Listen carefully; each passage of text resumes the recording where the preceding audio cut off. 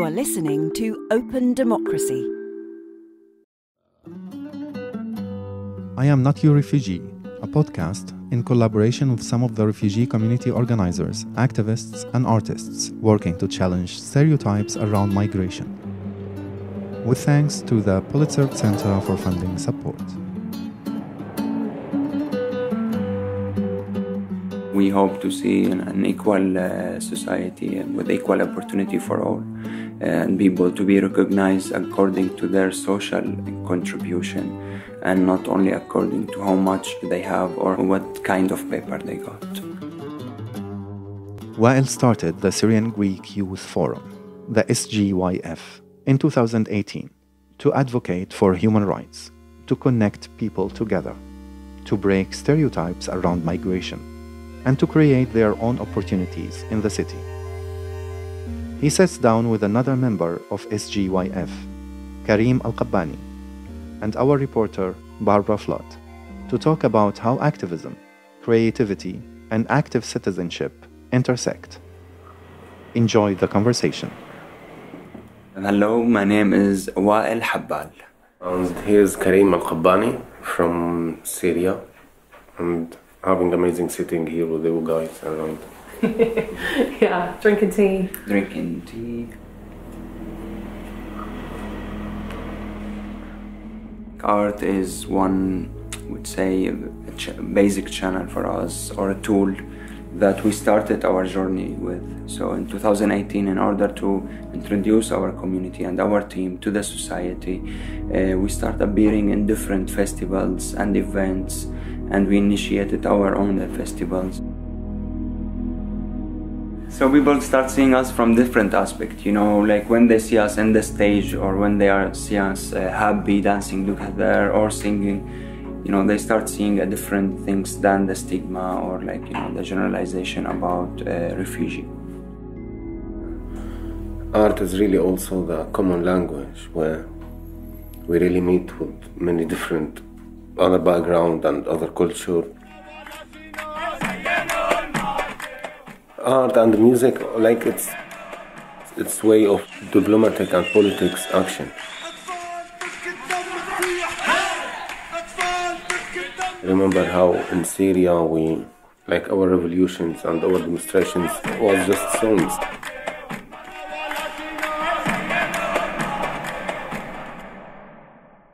The first event that the Syrian and the Greek Youth Forum did, it was Introduction to the Syrian Culture. And it was an 8-hour event in one neoclassical building in Metaxorio area. What we did that day, we brought Syria actually to that building with the lifestyle of Syria, with the culture of Syria, with the smell of Syria, with the food of Syria, with the theater, the music, the dance. 8 hours Syria was there.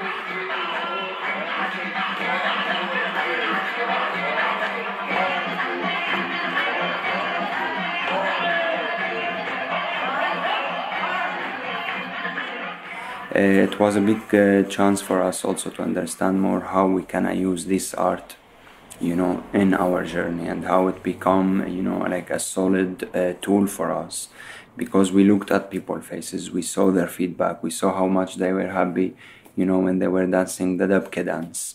And you look at that video, we still have it until now, you see everyone dancing equally together, and that's what Kareem was mentioning. You know, from 100 years, you know, he was telling me stories about Dabke, how people used to hold their hands across cities, and that was to transfer a message, you know, that people are all in solidarity. We used also the other tradition that Kareem brought to the community as well, the art of Arada. It's a social performance, let's say, in Damascus games, where somebody is from the community singing and all the rest, they know the songs, they repeat it.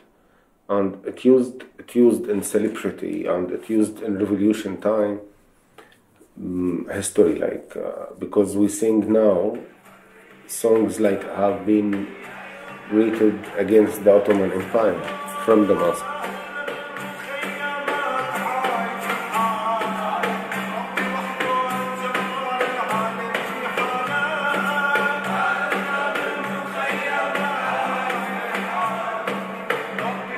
I feel lucky, like I belong to a rich culture with like rich a lot of arts and culture.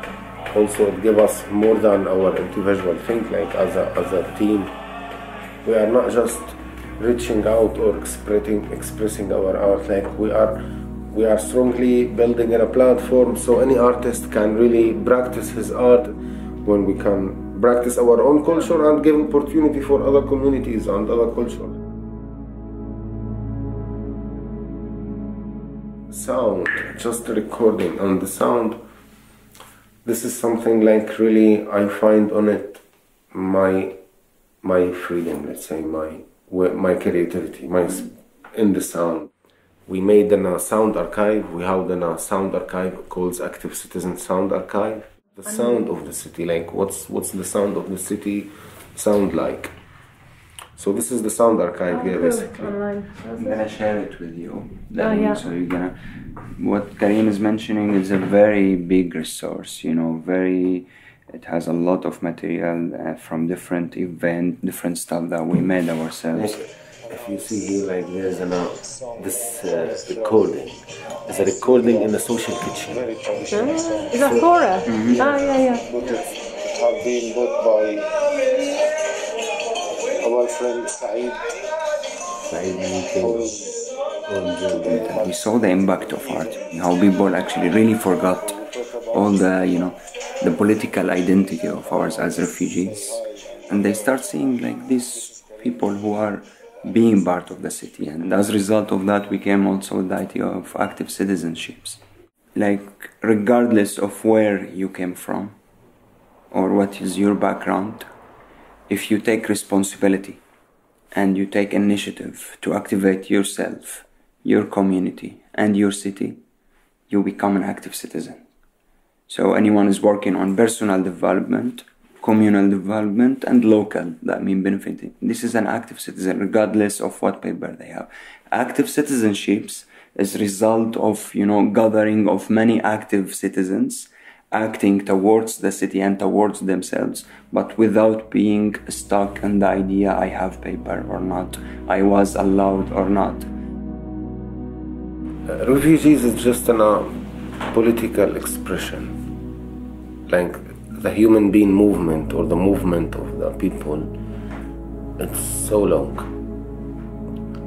ago, like thousands and thousands of years. Yeah, it's all people have always moved around. Like recently they start calling, they have this word called refugees. We just exclude the idea of being refugee and just exclude it and start act in the life, not from this point of your life, not from the immigrated point. In our case, we see a big motivation in here, because of the stigma, because of the stereotypes, and because of some reality, people expect from refugees to either do less or give less, because we are in a crisis. When we show the other way around, when we show that yes, we have been through all these difficulties, but now we are taking initiative, we are doing double job, and we are taking this on these responsibilities. When the locals see you in this situation, the locals who are going through the same struggle in their city, they would say, why not? Why not me as well to be an active citizens? If those people who came from a different country and they lost almost everything and hope, but they are doing it. And we saw these results, we saw it in the faces of our community members, of the, society around us, when they saw us start talking about something different than, let me say that, clothes and food, and we are talking about something has to do with the mind and with the soul. You see the hope getting back to them. And this, I believe, the solution in order to get people back again together. Because also, you can relate to this, I believe. When you are working on something for so long, and after so long, you see yourself dealing with the same things again. Housing, clothes, food, medication. And you see yourself, you almost get tired of this work and you almost want to go away from it because you have your own life as well and you have your own struggle. But I think when people sense when people sense this creativity, they would want to join back again, you know, and to take our hands together and, you know, to activate actually the solidarity that we all speak about. Yeah. Like if we come to the point again, like the creativity and being really active and use the art and being, so brings the hope to people. They really want to meet each other, you know. I may help you, you may help me, I may stand for you, you may stand with me, but okay, for a time we want to talk about things, how you think, how you talk, how you speak, how you know, like I had a lot of questions for Greek. I ask my friends, a lot of friends, they start asking me different questions, not the typical one, which is, do you eat pork? Anyway, but like we start here, different questions. You remember something. What other things? I'm really sorry I interrupted you. Like, you look European now. What? You look European. Oh God, yeah. In this moment, you imagine yourself how I was before. Did I look like a banana? Did I look like a couch? A watermelon, like it looks like European. What do you mean with that example?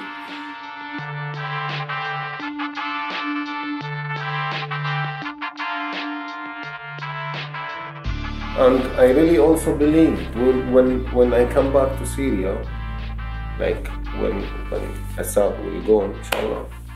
So like I say, I don't want to come back the Syrian Kareem. Like I really want to come back also active citizen.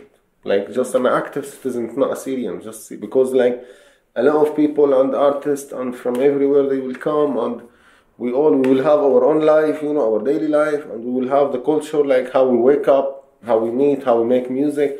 So that's the culture and that's the identity that I believe we need to have it. And also, we don't want to forget Corona. We don't have the time to forget Corona yet. It's really showing how we are really equal. You know, as much we have power, political people or really basic, simple people, they all get affected. And we all need to respond for climate change and big cases like this. So we should, I see as a human being, to be really looking for a platform to really equalize and gather all of us. Yeah. So we see active citizens like it's really in our experience, it support us. And we will expand it more, like so where we all can meet and discuss these issues, talk about them, you know, and involve the art as much we can, you know, like to empower the movement. Yeah, it's interesting what you were saying about how it influences Greeks when they see people. But it's also because like loneliness and disconnection and isolation is a big problem. There's a lot of people very lonely and actually our experience like in the loneliness especially, it makes us more sympathized with, to understand actually how people alone would feel. And you see it a lot in the city. We know a lot of people who are tired of the reality, of the Greek reality at the moment, and they prefer to be isolated. But also we saw how the picture changed before Corona, when we had our events in public places, in a park or in a square, and we are dancing, and we saw how also other people came. And after a while you discover that this individual was actually going really through hard time. And slowly, they opened up because they saw another person who also is going through very hard time, as it's trying to enjoy as well. It's not always the case, of course, but we got across such people. But I understand, and we questioned ourselves a lot at the beginning, we saw all the support is going to facilitate the refugee crisis. But also when we saw some local cases, I asked myself, how these people didn't get the support as well? Why no one knows about them, or why no one reached out to them? We know about Greek families here, their house from outside looks nice. If you enter the house, it's empty. There's nothing. And some of them, they are even very proud, they don't tell anyone about it. They don't ask for help. It's difficult in here, it's not easy. And even for artists, it's very, very difficult in here. We know so many artists, they are struggling, you know, to make a living in here. Or to be established as artists, because the competition is crazy. There is only maybe Onassis and Stavros Niarchos Foundation who actually support people who want to do something. And another few small galleries and the museum who need a big competition to get into it. But in general, in Greece, in the Greek society, not society, in the Greek state, they didn't support art that much, you know. And people who are involved in the, you know, the culture ministry or the art ministry, they were not the one who's supposed to lead this place. We are talking about the health in Greece, like we are talking about health. Yes, like all the healthcare. We are not on the level that talking about art movement. But I would say here, I like a lot of time that people, they meet us and they, whoa, like we are not going to help them with food or with clothes, you know. We start discuss project, big project. Like a few days ago, we visit a friend, he's an architect, and he have 3 property, like 3 shops, like closed shop from so long ago. So he heard about some people, they have plans to really make this 3 shop active and make it work. So when we came, he looked at us and they say, yeah, guys, you can do it, you know. But when we talked and when he hear about what we are doing and what we are planning to do, he, guys, you really impressed me. Like new things we know about refugees now, you know, like he's a friend, we just met, you know. And we have a lot of this time, like a lot of times it really showed a lot of, like in the village in Thiva, we go, for example, and we buy a lot of cheese and product from families. They don't know how to sell it. So when we go and buy, we give opportunities, like we filmed sometime, we brought a lot of Greek artists to art, to be actors. So also, being an active front of, like, during inside the society and giving this picture to the society, that this is really perfect time. And we hope soon, like, everything it will be like this, you know. Because, for example, Syria and Greece, as culture, traditionally, like, so long, it's really connected, you know, and in many different levels. And so we want to keep this, like, keep this reputation. And that needs art, it needs activism. The Yellow Days Festival also, like, well, we were invited to this festival. It's an international festival. It happens once a year or twice a year in Athens.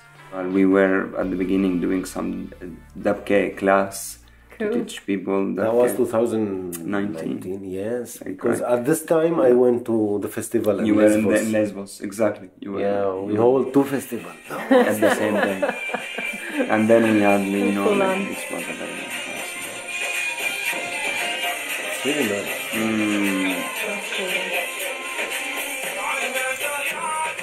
Bro, you have nice material. So in this festival we practiced different artistic skills, from dance to music to food. And we did our own, you know, theatrical play. We called it The Journey of Empowerment. And through this simple play, you know, that we made it together one day before the festival, we wrote the script, we say what to do. We tried to show the journey of a refugee, you know. You said the day before you wrote the script. Seriously. I did it as a journey from Syria, Lebanon, Turkey, you know, Jordan, Greece and everything. So we passed through a lot of countries and cities, and in each city, like, somebody who presents the city, and he tried to challenge Wael, you know, in a way, like, I don't know, maybe Abu Salah, he get violent. He was presenting Turkey. Seriously, they took an advantage of it. Yeah. They were like, oh, you are here now, let us beat you a little bit.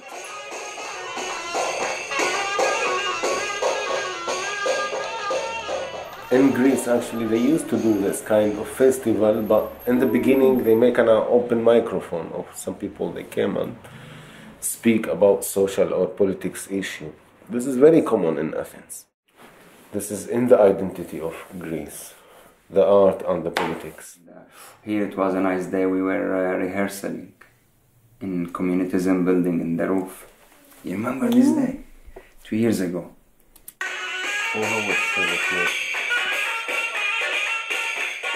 Ilyas Al-Fakhidi is a Greek artist.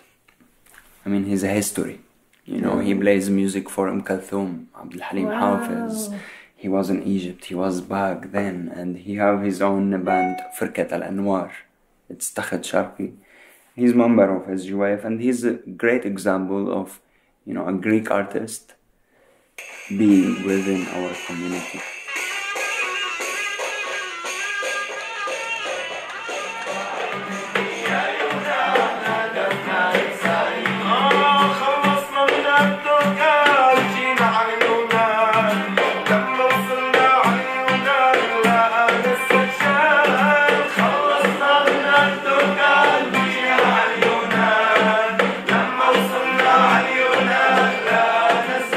This is a song we wrote together.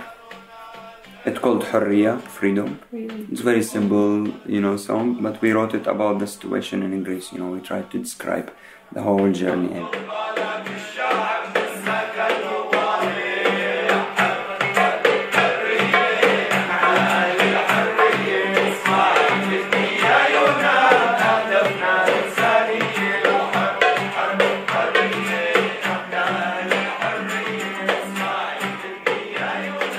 ساعد أحوالك حتى نغير هالأحوال يلا يا الله.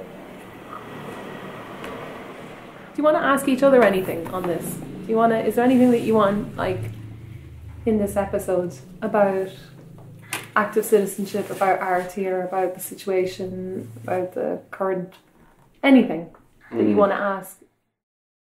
Kareem, what is your view for artists who are struggling already in order to establish their career and to develop themselves? What is your view through SGYF? You know, how you can imagine SGYF could be helpful in their life? Well, that's a good question. So I believe we're gonna facilitate an art plan where people, they could find their own or a physical place where they can really practice art. And we want to really find the best collaboration where we mention their art in the right places, and we could really try to make sure that their art will be, let's say, funded or supported somehow, where they can also keep going on.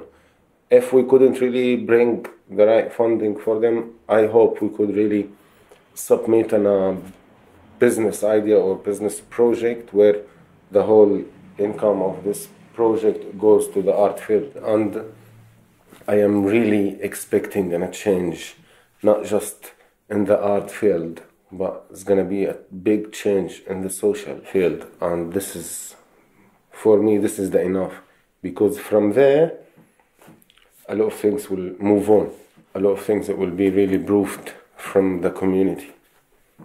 I really hope so. I hope so. Yeah. I really hope so. I would ask you what also question. Like we start involved together in building and making a community building in 2018. But when I met you from before, I saw how strong you were, with really such big motivation, and hopeful motivation. And I knew when we left Syria and deciding to be immigration in Europe, that was a hopeless moment. So I really want to see how he was really full motivated and full strong, deciding to take action with really long-term plans. Well, a strong question, Kareem Al Kabbani. Well, I think I always ask myself, you know, the same question as well. You know, when I feel really sometimes tired, or I feel it's becoming the situation hard, I feel like how I'm gonna keep up, or how I am keeping up. I think first time when I realized that I was giving a second chance in my life. You know, we always say that maybe the bullet that killed our friend, maybe by mistake it would kill us instead, and we wouldn't be alive. But the fact that I realized I was given a chance, a second chance in my life. It motivated me, to give other chances, but also to give myself a chance to live this life, to experience it. First time I started as a translator, when I managed, to make someone happy just because I translated for them, I find out myself useful. And I wanted to feel that again. I'm really useful to this life and I can achieve stuff.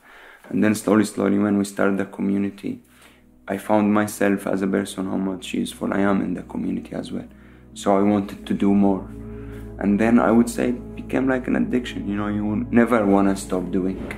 And you finish the things and then you look at it, oh great, but I want to do more and more and more. I ask you this because, bro, the way that you are an active citizen, it's big also motivation for me. The way that you are now. So I'm really proud, bro. Listen, lads, thank you so much. I'm gonna turn this off in a minute.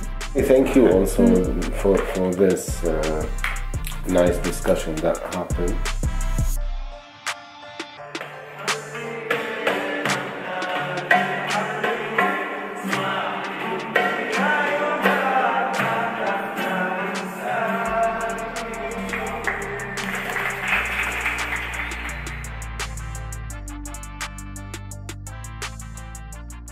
That was a conversation recorded in Athens with our reporter Bairbre Flood and two members of the Syrian Greek Youth Forum, Wael Habbal and Kareem Al Kabbani. You can listen to some of their work produced by another member of the SGYF, Tom Western, on Movement Radio, part of Onassis Stegi. Thanks too to Omar Al-Kilani, who wrote and performed our theme music. Next episode, we continue to hear from refugees in London and Greece who are working to break the false narratives around migration. You have been listening to I Am Not Your Refugee, produced by Bairbre Flood and myself, Mahmoud Hasino, funded by the Pulitzer Center. You've been listening to a podcast supported by openDemocracy. If you liked it, please consider making a small donation to help us do more. As a small media organisation, openDemocracy relies on the backing of people like you to keep going. Go to opendemocracy.net now to support our work. And one more thing, to avoid missing out on future episodes, don't forget to subscribe to this show in your favourite podcast app.